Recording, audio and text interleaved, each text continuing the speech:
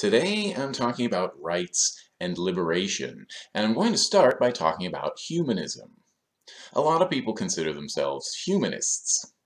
Let me know if I'm being unfair to the philosophy, but humanism seems to be predicated on a certain view of the individual as inviolable, endowed with rights and responsibilities, and a certain view of social institutions and how they're supposed to uphold your rights. But why does everything have to come back to rights? What if the right you want isn't available? I'm not a humanist because I don't believe in its premises, like rights. And outside a courtroom, I don't think it's useful to talk about rights. I think we should focus on liberation as opposed to rights. I'm Chris, and this is what had to be said. Before we go on, this video is sponsored by Base, the great new way to buy cryptocurrency from It Had to Be Said Finance. What you do is, you send me your money, then I send you the equivalent in Coin, which all the cool kids are investing in. Then you can spend Coin anywhere it's accepted, and I'll spend your cash. Anyway, we were talking about rights.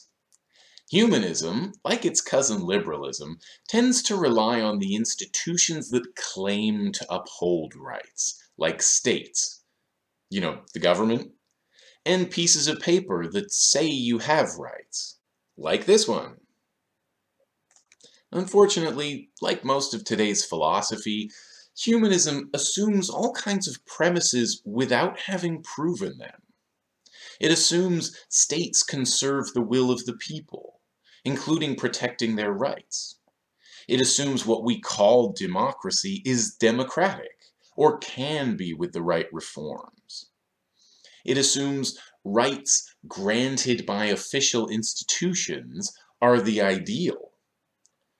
Most modern ideas largely ignore the origins and purposes of social institutions, how they shape our thinking, how they prompt us to make certain decisions and restrict us from making other ones.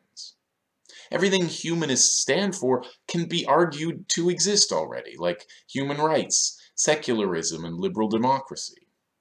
I see the spread of humanism as more of the same. Humanists also believe in science and reason, which is great, but without a wider critique of systems, they won't understand the extent to which science is guided and limited by power. They might say, I'm going to become a scientist and cure cancer. And the market says, there's no money in that. So you spend 40 years trying to make watermelons bigger and more slippery. Reason and logic might help scientific progress or see through certain arguments, but it can't guide the building of a better world. You need ideas and imagination for that. Nor do I think reason can be used to find the correct or universal morality, the rules that will apply to all people at all times. It's not necessary to find universal truths and rules if we aren't forcing everyone to abide by them. Considerations like rules and morality will always be influenced by a variety of factors, and thinking everything can be figured out through science would mean ignoring most of them. You can use reason to make moral judgments for yourself, but how would you know what's right for everybody? You can try to force others to live by your morality, so they're no longer free to make moral judgments, but restricted to the morality imposed on them. What we believe is shaped by our culture and the people around us, but also by the systems we live under. If we're told it's morally correct to follow the law, and we never question that, all our moral judgments will come back to the law. And that's where rights come in. Part of the problem with rights is we don't agree on what they mean. I think we like rights because they feel like rules that protect you that no one can violate.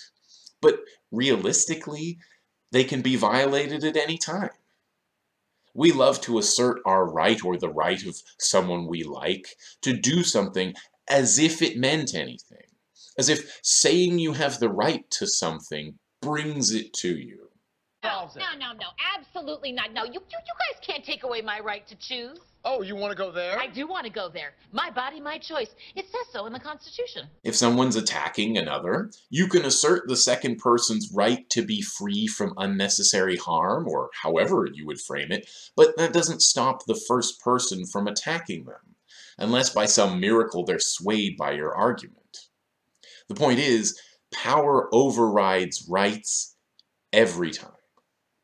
That's why power shouldn't be concentrated so it's impossible to resist, but dispersed. Not centralized in a state, but decentralized in everyone. Equally in everyone's hands, rather than solely in the hands of a few. You can come up with your own ideas for rights and see if they catch on, but for the most part the conversation is led by the state. A small group of men claiming to represent millions of people write down what rights you're allowed to have. The same people will suspend your rights whenever they decide their interests are threatened. They will decide what actions you are allowed to take without facing the threat of violence. Legal or political rights are just temporary permissions from your rulers. The US has interpreted the First Amendment to the Constitution as the right for corporations to donate as much as they want to political candidates, but not to stop police from beating up nonviolent protesters. If the interpretation of rights and how to implement them is left in the hands of people who are unaccountable to you, like police and judges, you shouldn't expect to have any rights. But even if there were a state that protected all the rights it grants you, the fundamental problem hasn't changed. Other people are deciding how free you are allowed to be.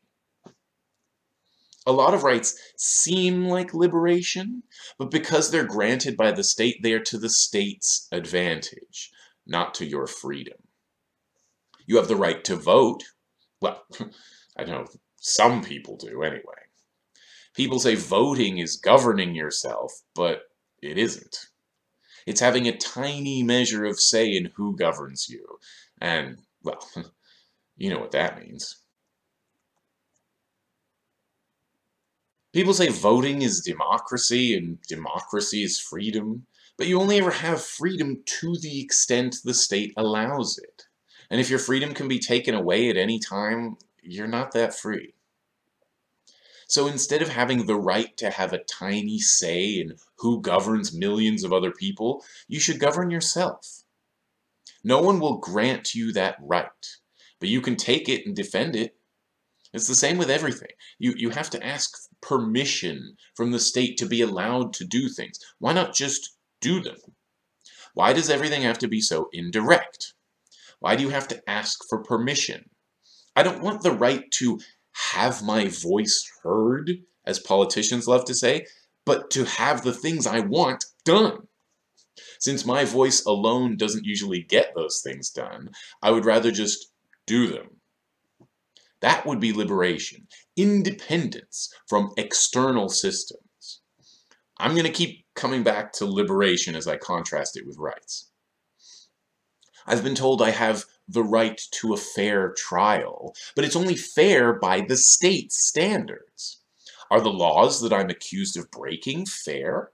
Should they even exist at all? Is my lawyer good enough? Are the police and judges fair? Are they ever? How about punishments? It's easy to hand out punishments if your word is law and you won't face any consequences. Either way, it doesn't matter if I consider it fair or not, because I don't get a say in what's fair. Just like calling the judge Your Honor assumes they're honorable, the system defines its trials as fair. So any trial you have under this system must be a fair trial. Some rights can be really vague. We have the right to self-determination. Well, what does that mean?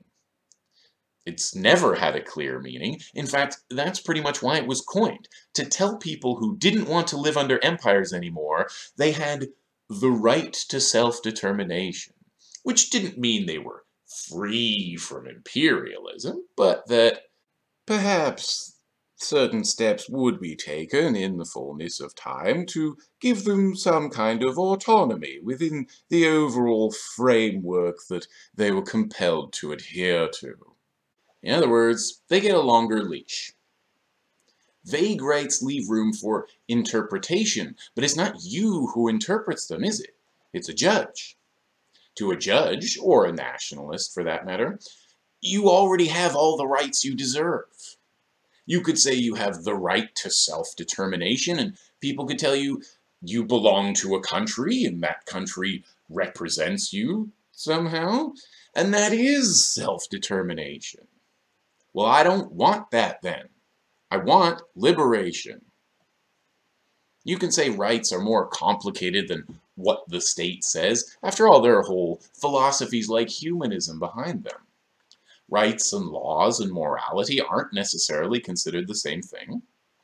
But the main success of those philosophies is to have been co-opted and codified by the powers that be. Rights are now baked into the state's pretexts for ruling over you. So now it's just assumed the whole purpose of the state is to defend your rights. It doesn't matter if they actually do, as long as their subjects think that's how it's supposed to be, because that's what the state told them, they'll believe it until they're forced to conclude otherwise. Like every other idea that becomes influential, rights have become a tool for legitimizing power. People ask the state to uphold their rights, i.e. do what it claims to exist for, instead of liberating themselves directly. Whenever you place your freedom in the hands of someone who doesn't actually have to do what you want, or even what they promise to millions of people, they're not going to be very responsible with it. They take it, and they don't give it back. And they don't have to. Until, that is, there's some kind of uprising and the state is forced to make concessions, like changing some of the people in the seats of power, creating a new department, passing new legislation that sounds fine. The effects of the concessions might even last for a few years. But over time, the people and parties you liked get pushed out, the department ends up working for the people it promised to protect against. That's called regulatory capture, by the way. And the legislation you liked gets repealed or watered down or just goes unenforced. It happens every time. Trade unionists, socialists, and anarchists fought and died to create a more equitable society in the US at the beginning of the 20th century. Their revolution failed, but as a result of the pressure they put on the system, the government created a bunch of social programs that people take for granted today. But they've been weakened over time. Fighting for rights takes pressure on the powers that be. You have to squeeze them to get any juice out at all. I don't like hearing people say they demand their rights from the state when they don't have a threat to back it up with. Why would people with power over you give you rights if it means they can't do things to you anymore? Why would they give you freedom if your freedom means less of their power? It's not really a demand if there's no threat of what you're going to do if your demands aren't met. And by the way, threatening to vote for someone else is no threat at all to the wealthy business interests and other pressure groups who control politicians. Real pressure on people with power, like riots and looting, not voting, could lead to a temporary replenishing of the programs and rights won a century ago. But probably not for very long. It doesn't change the relationship between ruler and ruled. While there's still oppression, your rights could fly out the window the minute you turn your head. Another way to look at rights is as something that costs money. You have the right to food and shelter if you can afford them. Otherwise, property rights trump human rights every single time. In fact, you have the right and freedom to go anywhere and do anything, as long as you can pay for the tickets, the accommodation, the passports and visas, the legal fees, etc., etc. Rights are a carrot on the end of the stick that keeps you going to work. Maybe rights are for between civilians of the same class, when the state has no stake in the outcome, like in small claims court. But then, we have arbitration for that.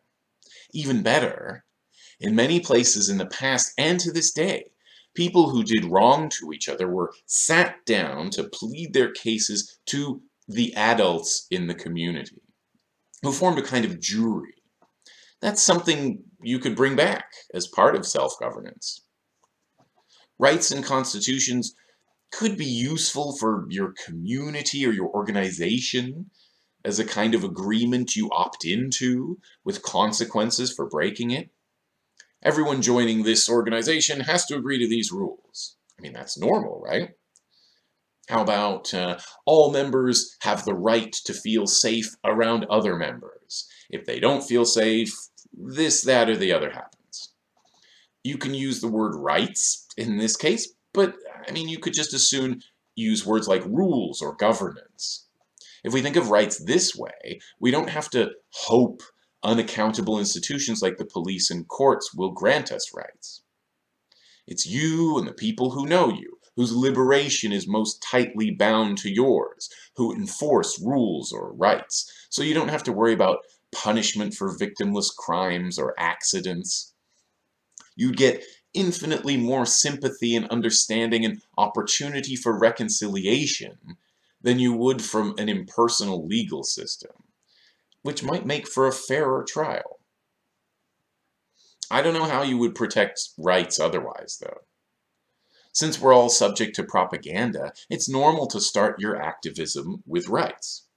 Activists mount campaigns to demand the state uphold people's rights, or add more rights to the political documents. But I think we need to think beyond appealing to the state for rights it's reluctant to grant us. What if you don't have the right to free yourself? What if how you think is the right way to free yourself and your people is illegal? It is, by the way. I guess we'll have to just remain under the thumb of power forever. Or we could liberate ourselves. The great thing about liberation is it happens on your terms.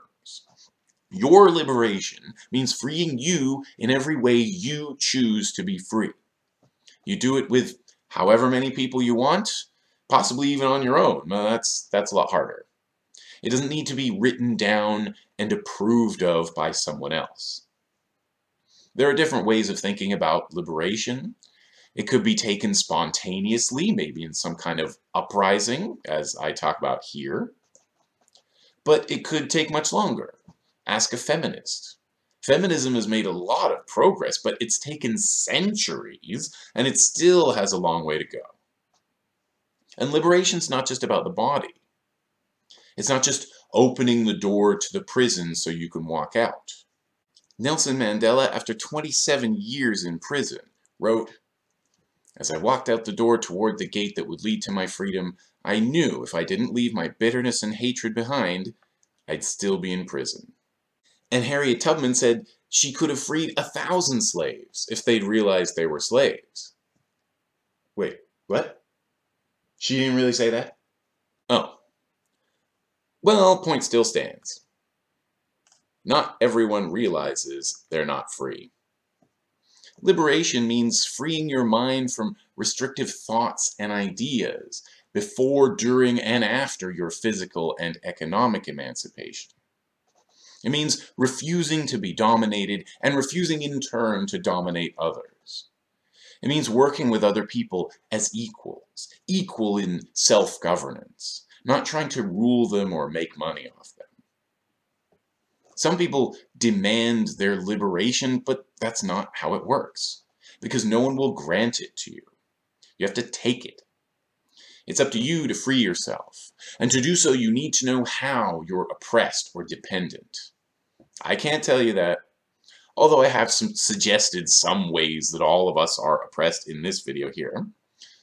Some of the usual suspects are the threat of laws, police, courts, and prisons, the constant pressure of needing money, stress from bosses and customers and deadlines and waking up to an alarm clock, along with whatever other pressures you face, whether from parents or the broader culture, to be someone you don't want to be and spend the time the way other people expect you to.